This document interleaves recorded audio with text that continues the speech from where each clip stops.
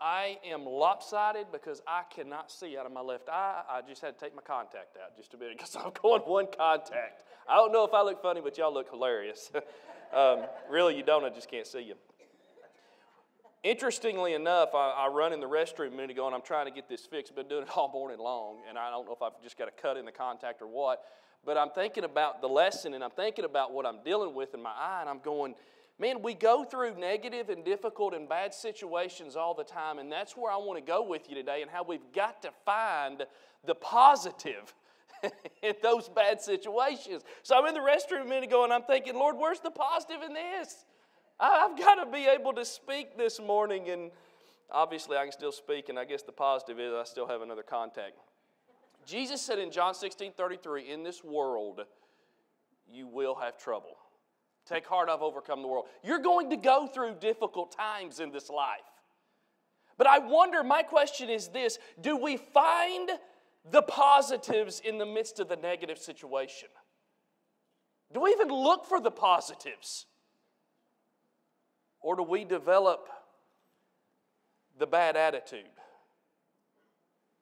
and never think about potential positives in the midst of a potentially tragic situation?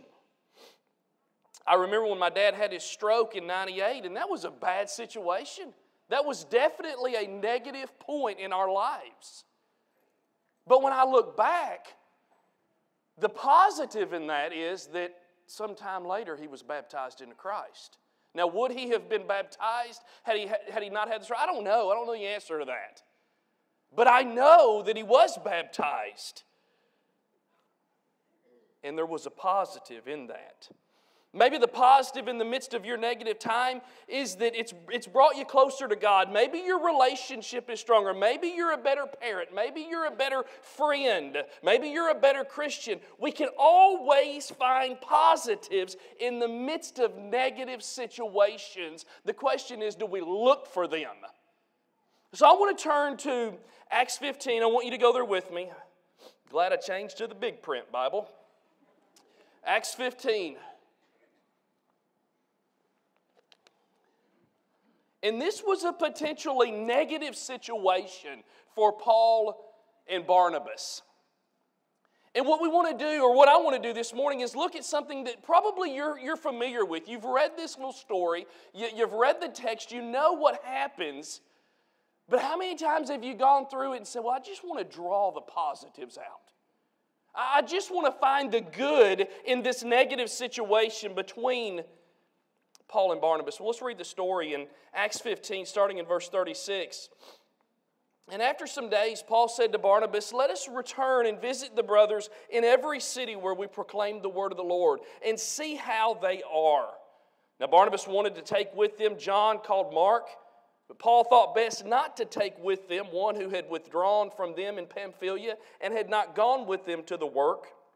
And there arose such a sharp disagreement so that they separated from each other. Barnabas took Mark with him and sailed away to Cyprus, but Paul chose Silas and departed, having been commended by the brothers to the grace of the Lord, and went through Syria and Cilicia, strengthening the churches. So Acts chapter 13, Paul and Barnabas are sent out by the church to go on this first missionary journey where they're planting congregations, they're encouraging brothers and sisters. So sometime later, here we are in Acts 15, and the idea comes and Paul says, hey, why don't we go back and let's encourage all the churches where we've been? Which is fantastic. Every congregation needs encouragement, and Paul and Barnabas were so well thought of, had planted congregations, and these are the ones that they'll go and they'll encourage, and everything was fine. They're spot on. Second missionary journey coming up. Paul and Barnabas, here we go, until Barnabas says, I want to take John Mark. Paul said, I don't think so. You see, Paul's mentality was business as usual. I don't have time for this stuff. You say, what stuff? Well, in Acts 13:13, John Mark had been with them on the first missionary journey, and he decided, hey, I'm going home, guys. I don't know if he was sick. I don't know if he was homesick. I don't know if he was thinking, ministry's not for me. I don't know where he was. But he left Barnabas and Paul on the first missionary journey. So second missionary journey rolls around, and Paul's saying, no, that's not a good idea. He's not going. So that's the dilemma. That's what creates the issue. What I want to do is share with you 4 positives in the midst of this very negative situation. Okay? And hopefully train us to look for the positives even in a negative situation. Even when you can't see and you're trying to preach, there's got to be a positive somewhere. Well, the first thing I want to bring out to you is they remain faithful to God. I'm sure this disagreement was discouraging to both Paul and Barnabas. Anytime you can't agree with a friend or a brother or a sister, it's frustrating. And as frustrated, as aggravated, as offended as they may have been, both of them remain faithful to God. So that's the first positive. They both remain faithful to God. Paul and Barnabas knew faithfulness to God mattered more than the argument. Sometimes I think we get it out of whack and we think, I got to win this argument. I got to make sure I win the argument. I got to make sure I drive home my point here and that guy or that gal gets it. And Paul and Barnabas, they were kind of in an impasse. I'm not going your way. You're obviously not going my way. We need to just divide up here and continue on. But we must stay faithful to God. Paul was concerned, and we're going to talk about this in our Bible class in just a little bit. In Philippians chapter 4, I feel like a pirate. I need a patch. Philippians 4, this has never happened before, so Philippians chapter 4, verses 2 and 3. I entreat Euodia and I entreat Syntyche to agree in the Lord. Yes, I ask you also, true companion, if he was talking to an individual or just the entire church, help these women who have labored side by side with me in the gospel together with Clement and the rest of the fellow workers whose names are in the book of life. Paul is concerned about 2 ladies who can't get along. The problem is sometimes the argument between brethren leads to one saying, fine, I'm done, I'll leave. And they'll go to the other church in town. Or they won't go to any church. And they'll just quit God. And that's the sad reality of this. I don't think Euodia and Syntyche were arguing over doctrine. I think it was probably some opinion stuff. We don't know. If it was doctrinal, I think Paul would have let them know. But the point is, he's so concerned about the issue in Philippians that he says, look, church, help them to get along. Help them to work this out. I want everybody to remain faithful to God. Someone gets their feelings hurt. Someone gets offended, and they quit the church. They quit God. Romans 14 and verse 1 says, as for the one who is weak in faith, welcome him. But do not quarrel over opinions. Because you have opinions and I have opinions, and you may disagree with my opinions and I may disagree with your opinions, and guess what? It does not matter. To fellowship in the Lord, we don't have to agree on opinions. And it's a good thing, or you know what? We would all be building our own little building somewhere. Because we don't agree on everything. Paul and Barnabas, they wanted to do the Lord's work. They wanted to go on this second missionary journey, but they couldn't figure out how to make it happen together. So they have this difference of opinion, and that's what it was, yet neither one of them quit the church or God. So even in the midst of this very negative situation, the positive is this, or one of the positives is this: they remain faithful to God. Discouraging, I'm sure it was, but not to the point they would quit God. Not to the point they'd stop doing what they were doing for the Lord. Let's move on. Secondly, the next positive I think we will draw is this: they continued the Lord's work. They continued the Lord's work. Verses 39 and following, Acts 15, our text. And there arose a sharp disagreement so that they separated from each other. Paul and Barnabas did. Barnabas took Mark with him and sailed away to Cyprus, but Paul chose Silas and departed, having been commended by the brothers to the grace of the Lord, and went through Syria, Cilicia. So they continued the Lord's work. The main thing at the end of the day, if you and I agree or disagree, the main thing is that God's work continues. And they didn't allow, they could have been just fighting mad with each other. You say, well, you don't know if it was that serious. It was serious enough they said, well, I'm not going with you. Well, I'm not going with you. It was serious enough they parted company. That's pretty serious for companions that have worked together for so long and done so much for the Lord. It was serious enough they parted company, but the Lord's work continued. Satan will do all he can to hinder and even destroy the Lord's work. That's what he wants to do. And if it's destroying us one by one, or our families, one family unit at a time, that's what he'll do. Anything he can do to stop the Cabot congregation from reaching out, from focusing outward, to sending money to missionaries, or doing whatever we do in this community, Satan will do what he can to hinder and destroy that. And the petty arguments, and when we turn inward and focus on our arguments, we're not focused on the Lord's work.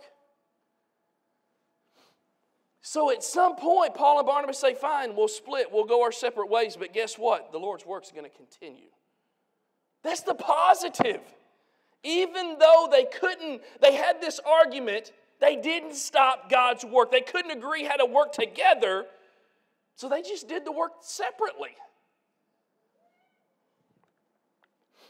Barnabas goes one way, Paul another way, but they continue the Lord's work. When our disagreements, folks, listen, when our disagreements stop the Lord's work, we have become far too selfish. You know, every day there's something I have to remind myself. It's not about me. And you say, what? Nothing. We live in the me generation where everybody says, it's about me, it's my life, I'm going to do what I want to do. I'm going to eat where I want to eat. I'm going to work where I want to work. I'm going to buy what I want to buy. It's all about me, and it's not. And if we can, to the younger generation coming along, drive that point home. Well, in all generations. When our disagreements stop God's work, we are selfish, period. Paul and Barnabas, no matter how angry they were with each other, they knew that it was not about them. This whole conversation began, this whole idea, this whole concept came about because of God's work and God's people. And that's what it's about, serving God, continuing His work. Thinking of one little congregation in Texas where the work stopped for a long time.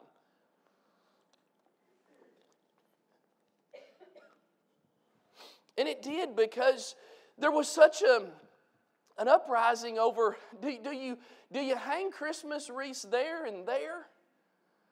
And this is not a joke. The work stopped. Elder meetings were completely overrun by Christmas wreaths. Did they hang or not? I'm serious because I was in the meetings. A congregational meeting on a Sunday night. Would you all come down here and let's all meet here after church tonight? We've got to talk about this. Do we put them up or do we not?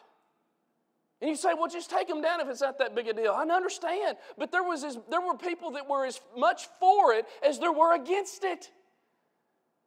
But what happened, let me tell you, the sad reality is this: the work stopped. Everything revolved around, well, do we put them up or do we take them down?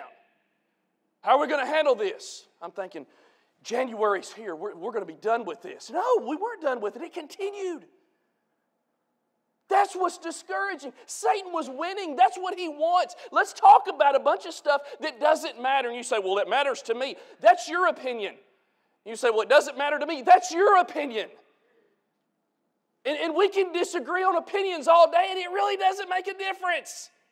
But what I can tell you this, we have to continue the Lord's work. And I can look back at that 6 months or however long it was, and I'm going, boy, Satan was loving that. You say, why Christmas wreaths? It doesn't have to be Christmas wreaths. It can be anything. Mic'd singers, praise teams. I mean, we could go on and on. What time we have Bible class. Whatever. whatever it is that causes the disagreement, that takes our focus from continuing the Lord's work. That's what Satan wants to do. And that's what Barnabas, and I want you to hear this, and Paul were too mature to allow it to happen. We can't agree. We can't continue the work together, so we'll continue the work separately. And they did. That's maturity. Well, it's immature that they were disagreeing. Really? You really think so? Because I got to be honest with you, friends, sometimes I disagree with you. And you do with me. And I don't think that's immaturity. I think it's called a difference of opinion. And everybody's got one, and it's all right. They remained faithful to God. That's the first positive. But the second positive, they continued the Lord's work. Man, that's great. I don't know why I'm looking at the clock, because I can't see it anyway. And thirdly, they involved others in the Lord's work. Look at 39 and 40. So again, the sharp disagreement arose. They separated from each other. Barnabas took Mark with him, went to Cyprus. Paul chose Silas and went through Syria and Cilicia. So they involved others in the Lord's work. Can't work together. But they recruited others. Why don't they just go by themselves? Well, there's this example in Scripture of when God sent out, or when Jesus sent out in the limited commission. Matthew 10, he sent them out in pairs. And I think that's such a good example. I mean, when our shepherds visit, most of the time when I visit, there's somebody with me. The shepherds in pairs most of the time. I just think that's wise. We have that biblical example anyway. So Paul and Barnabas, they cannot work together. They're not stopping the Lord's work. So they just enlist others to work with them. Barnabas the encourager, determined to give Mark a second chance. Here's my question.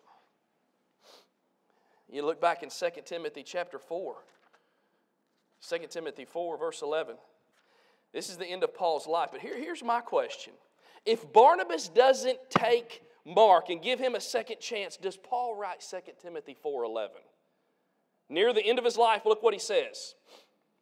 Luke alone is with me. Get Mark. He's talking about John Mark, the very John Mark we're talking about here from Acts 15. And bring him with you, for he is very useful to me for my ministry. So if Barnabas caves and says, all right, Paul, we'll just forget about John Mark. Does Paul write that scripture several years later? Does John Mark become so discouraged that he says, I'll never do ministry, I'll quit? Is he faithful to God? I mean, there's so many questions that come up. But Barnabas, the encourager, he's such an encourager. He felt so strongly about encouraging this young man, giving him a second chance, that he stood face to face, toe to toe with Paul, and he said, I'm taking him. Either we bring him or we go separately. And of course, that's the way it played out. And then as we read a minute ago, Paul believing Mark very useful to him in his latter life and his ministry. Paul chose to continue the Lord's work with Silas as his co-worker. Can you imagine, here's my question, can you imagine being trained or mentored by Paul or Barnabas? The things that they saw, one of my favorite things from school was just being in classes with missionaries and just hearing their stories. I mean, what they've encountered, what they've dealt with, what they've done, the baptisms and where they baptized them in a creek, or someone standing there. I've told you stories of someone standing out in the water, hitting the water with a stick so that the alligators would stay away and they could baptize 2 or 3 people and get out of there. Yeah, that's fun. All these stories, though, that was the cool thing. Can you imagine the stories that Paul and Barnabas would have for Silas and for John Mark? Folks, we need to be mentoring and training others to be involved in the Lord's work. That's our job. You say, well, buddy, you better get on it. That's what we're paying you for. I got news for you. That's your job too. We've got to train. We've got to mentor. If we're concerned about the church of tomorrow, you know what? That's our fault. That's on us. If we're worried about what's going to happen to the church, when my grandkids come along, then you know what? That's on our shoulders. If we want the church to be strong, then the church must be strong now, and we better educate, we better train, we better mentor. And if we get lazy in that, the church will be weak. That's on us. That's on us. So if we want the church tomorrow to be strong, we better mentor. We better bring people along. We better have these classes like Gold that are teaching these young ladies, these young girls, what to do and how to serve and all these different virtues that they're learning. And are teaching the young boys how to stand in public and lead an assembly. Romans 12 talks about how we all have gifts, talents. In verse 6 and following Romans 12, he says, having gifts that differ according to the grace given to us, let us use them. If prophecy, in proportion to our faith. If service, in our serving. The one who teaches in his teaching. The one who exhorts in his exhortation. The one who contributes in generosity. The one who leads with zeal. The one who does acts of mercy with cheerfulness. His point is this, it's twofold. Number one, everybody has a gift. It drives me insane, I'll just be honest, when someone says, well, I'm not doing anything because I don't have a gift. So you're calling God a liar then, basically. Because God has gifted everybody with at least one gift. Now, some people are far more gifted, and they can do a lot of different things. And maybe you can only do the one thing. Maybe your one thing is administration or whatever it is. But everybody has a gift. And the other thing is this, you figure out what your gift is and you use it for the church. You use it for the Lord. If it's taking care of the money and the finances, or if it's calling the people that aren't here, or sending cards, or making visits, or encouraging words, or teaching, or we could go on all day. But you find your gift and you use it. If it's mentoring the young girls or the young boys.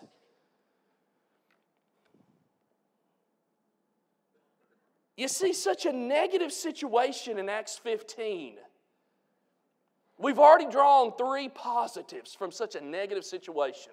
Here these 2 good brothers have this falling out to the point they split company.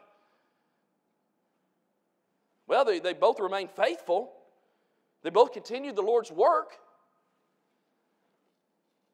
And they trained others to be involved in the Lord's work. That's our job. That's our responsibility.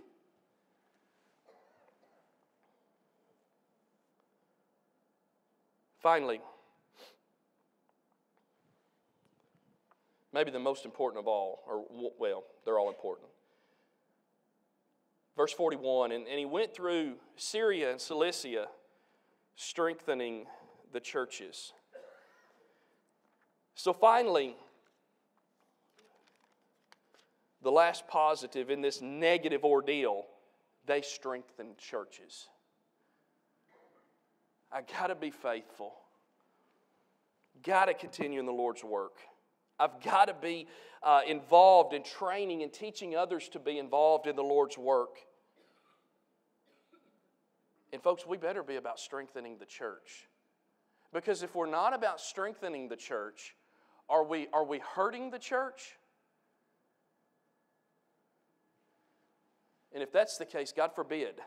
God forbid. Acts 15:41, we saw this whole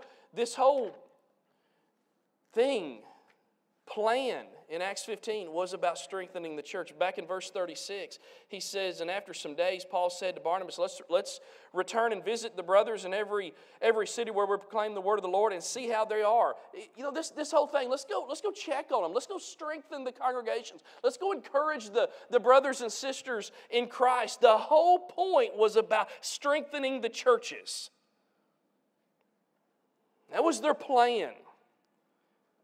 They had different ideas how to go about it, but they still strengthened the church. And everything we do should be about strengthening the Lord's church. If it's a Saturday night game night, or if it's a fellowship meal potluck, or if we're fasting for the day, or if we're preparing for a 70th homecoming April the 15th, everything should be about strengthening the church. Because when we step outside those parameters, it really doesn't matter. I mean, if we're doing stuff that's not strengthening the church, it's obsolete. It doesn't matter. It's irrelevant. It does not matter. Because everything we do should be somehow connected to strengthening the church. And in 1 Corinthians chapter 14 and verse 26, the context is the assembly here, which is fine. And Paul would say it like this: what then, brothers? When you come together, each one has a hymn, a lesson, a revelation, a tongue, or an interpretation. Let all things be done for building up. Let everything be done for the strengthening of the body. He would go on and he speaks. What's he talking about? Order. What if we just showed up? And Clay jumped up and led a song, and I said, okay, well, I'm ready to preach now.